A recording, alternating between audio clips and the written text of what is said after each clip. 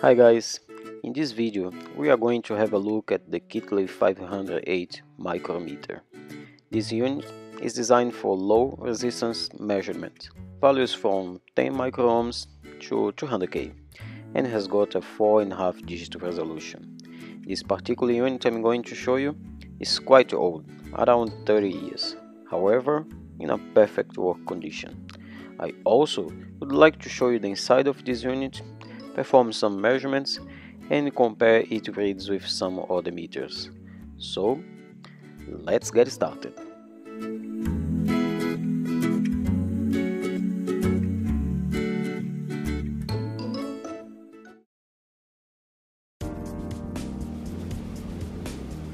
Here is the unit we are going to have a look today. The Keithley 508 Micro-Ohmmeter. That's an auto ranging unit with an auto range time about 200 milliseconds, but here in the bottom you can have a manual selection of the range. There are 7 resistance ranges from 200 milliohms to 200k ohms, with a 10 microohms resolution on the lowest range. You can select the range pressing those buttons here. This first button here limits test voltage to 20 millivolts to protect sensitive contact junctions. That's a dry circuit test feature and can be used in 200 milliohms, 2 ohms and 20 ohms ranges. Here in the lowest part we have the maximum test current indication from 100 milliamps to 10 microamps.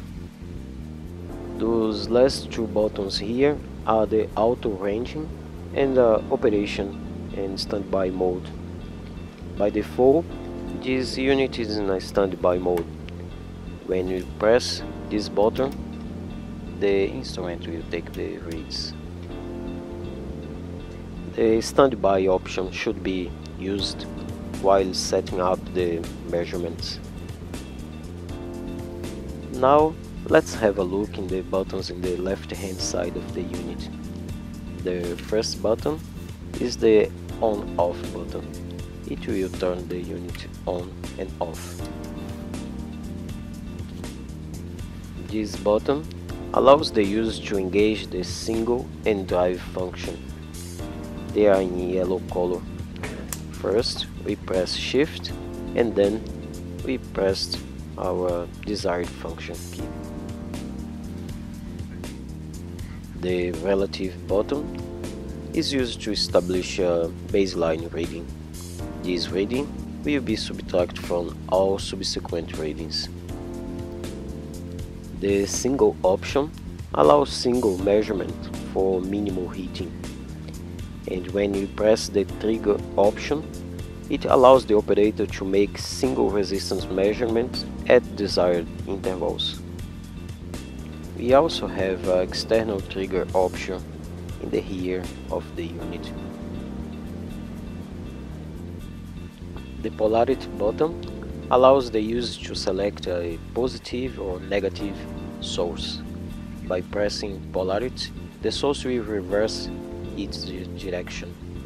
The polarity button does not affect the sign of the display reading, only the direction of the source current. The drive feature allows the user to select between 2 source waveforms, boost or DC. When you send a known current through an unknown resistor and measure the resulting voltage, you can calculate the unknown resistance by using Ohm's law, and that's what this unit does. The problem with sending a current through a resistor is you're gonna have a side effect. The resistor will heat up and change its resistance. To solve this problem, this unit has this pulse option. It means the unit will send a measurement current for a short period of time and sleep for another period of time. The duty cycle prevents the resistance to heat up.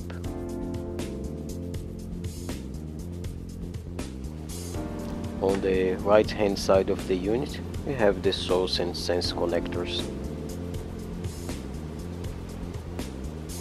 Now let's have a look in the back of the unit.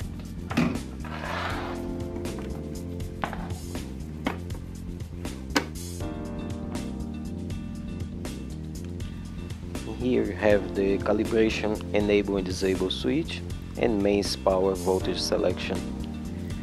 The power lead of this particular model is not detachable.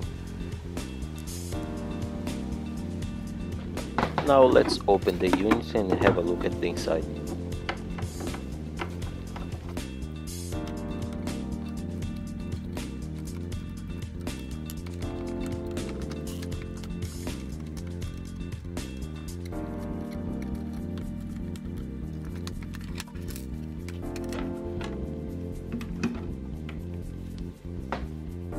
So here is the inside of the unit. The measurement system is controlled by a Motorola processor.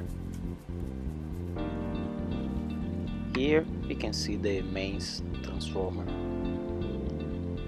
and a 22 ohms resistor in there. Here you can see the Motorola processor and the interface peripheral, which interface peripherals to the microprocessor unit.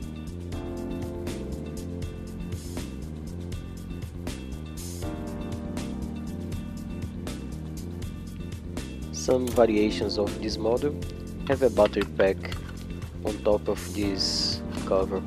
Let's take it out and see what we got underneath it.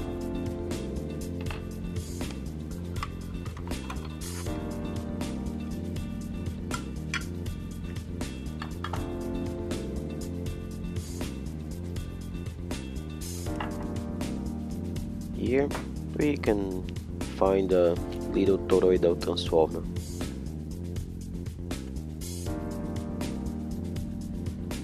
Really interesting stuff.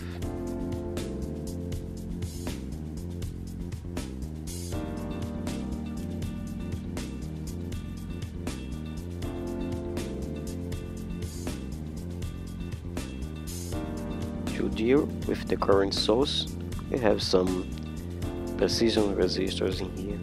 This one has got 4 wires and it's a 50 ohm resistor. Close to the resistors we can see 2 shift registers.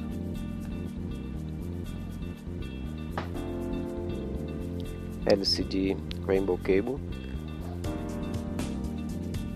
and in there we can see some N-channel MOSFETs. Here we can see how the range selection buttons work.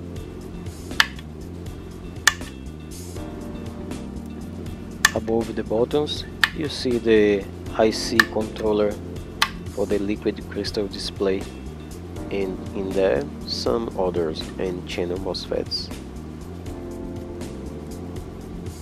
A film capacitor, and in there we note a high precision resistor network.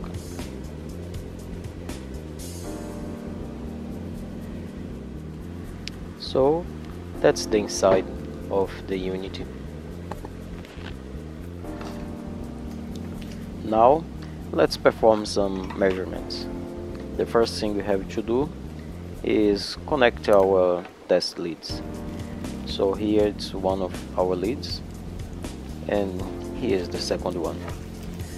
Both of them are composed by double cables, so here I have 2 banana plugs and the other side an alligator connector, the same for the red one.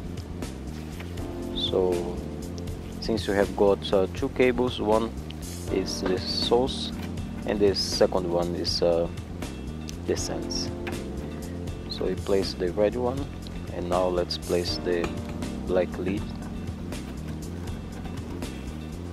Once the leads are in place, we have to hook up the resistor between the alligator connectors. To have an idea of how good is the performance of this unit, we are going to compare the measurements between this BM629 digital multimeter, this LCR tester from China, which works great for most of hobbyist applications, and this benchtop multimeter from Agilent. That's the model U3606A. Now let's select some low value resistors. I'm gonna take the lowest values I have. The first unit we are going to use in our comparison will be the digital multimeter. So let's turn our unit on and select the ohm measurement option. Now let's take 1 ohm resistor. Before starting the measurements, we have to hook up the leads together and press the relative button of the unit in order to get rid of the resistance of the leads. This unit has 1.5 digit resolution for resistance measurements.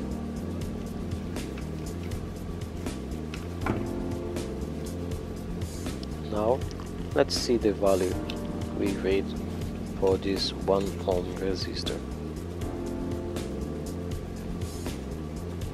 As you guys can see, we are reading here 0.9 ohms.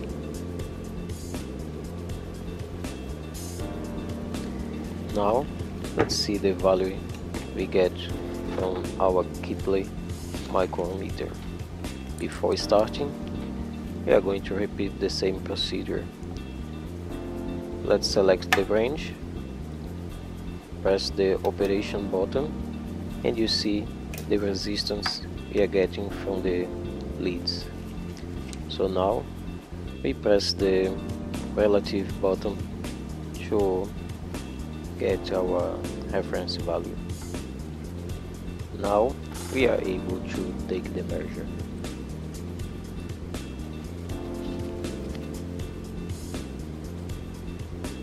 And the unit is reading 0.9874 ohms.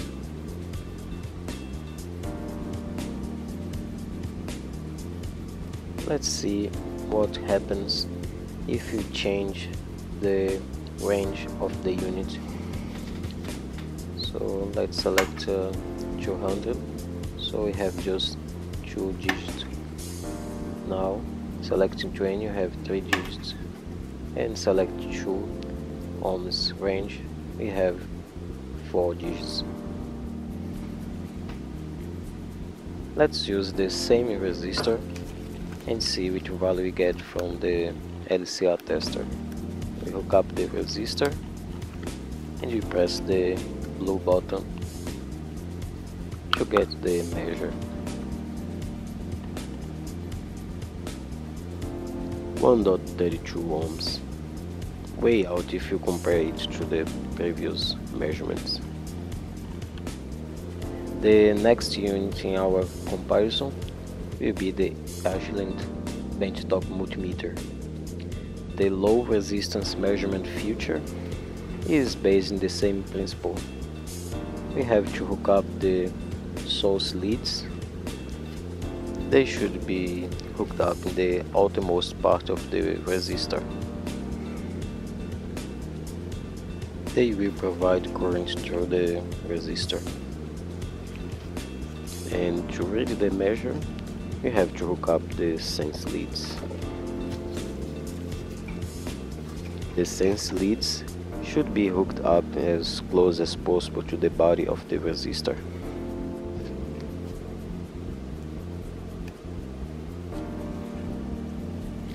Let's press the low resistance option to get the read.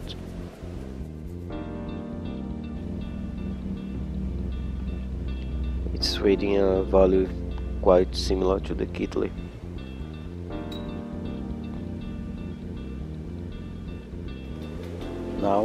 Let's repeat the procedure with a 2.2 ohms resistor.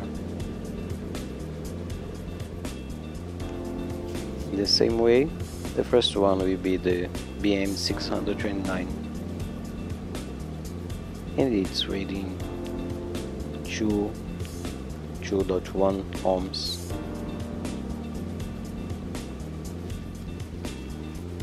Now, Keithley micrometer. Let's select the range, and as you can see, 2.2 ohms.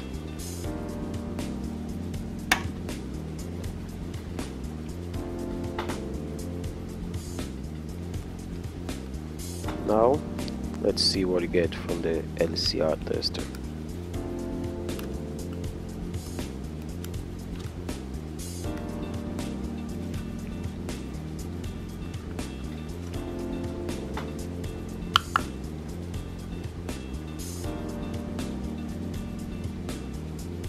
.61 ohms.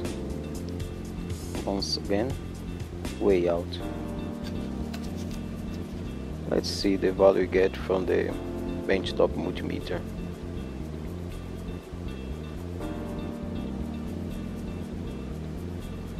Two 195 with variations in the last digit. In this round, 4.7 ohms.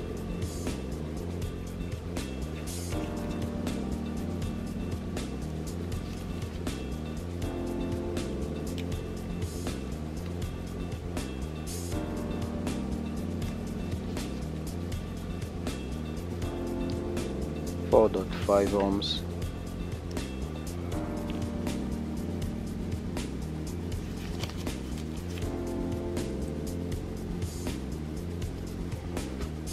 And the Keythley is reading 4.654 ohms. 4.656 ohms. If we change the drive option to DC, it won't affect the measurement for such a short time and such a range of resistor value.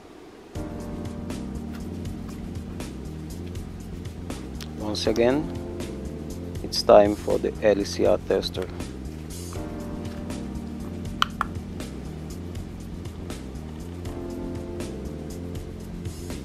.16 ohms. The Agilent is reading 4.64 ohms. Now let's take a resistor with a higher value, 20K.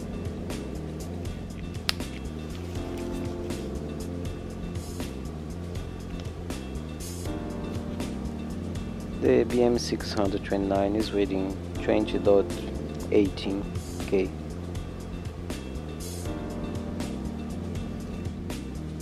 And the Keithley is rating 20.19. For higher resistance values, the LCR tester gives us better results. For 20K ohms, we don't need to use the source leads. We can get the reading in the Agilent straight from the sense leads. We are not using the low resistance option. The Keithley should work up to 200K. Let's see what happens when you try to measure a 220K resistor. Even we select all the ranges, the indication we have in the LCD is overload. Now let's measure some high power resistor. This one is 10 ohms 10 watts resistor. Let's select the right range, 20 ohms, in the operation button. So we're reading 10.015 ohms.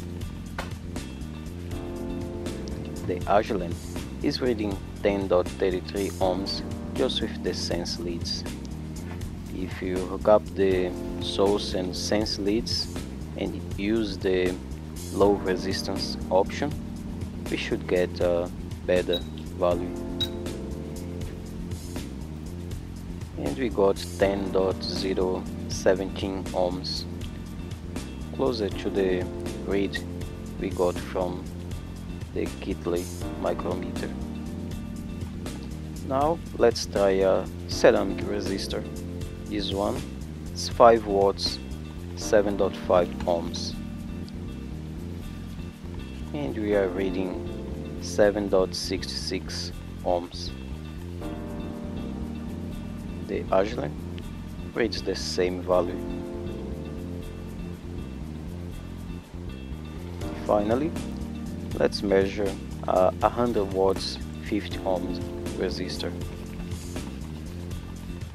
Let's select the auto range, and the Keythley is reading 50.05 ohms. So that's it, guys. I hope you guys liked the unit and the video. If yes, please thumbs up, subscribe to my channel, and I will catch you next time.